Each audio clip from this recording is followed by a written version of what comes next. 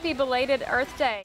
Well, today the kids are going to come through and they'll have different stations, and we have a station just back here where one of the stations that the kids will be stopping at, and at each station they're going to learn something different from a different organization. And today from us they're actually going to learn how the teachers can come and to the sculpture gardens and actually check out a backpack. And this backpack includes a book called The Adventures of Annie V, a really adorable book that the Norton Sculpture Gardens worked on and put together. They just recently showcased it and published it, and it has a wonderful chapter in there about rain barrels, which is what we're going to be sharing with the kids today.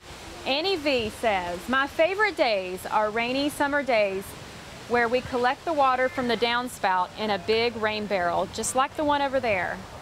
We use the water to water the garden in the morning before it gets too hot."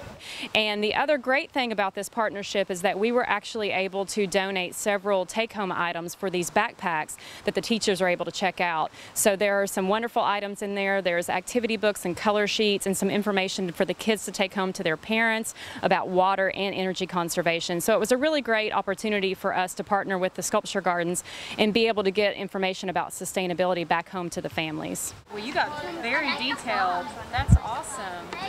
Be conscientious of your water use, just little things like shorter showers, and for the kids, turning off the water while brushing their teeth, and washing your clothes with a full load instead of a half load. Very simple things, just changing your habits.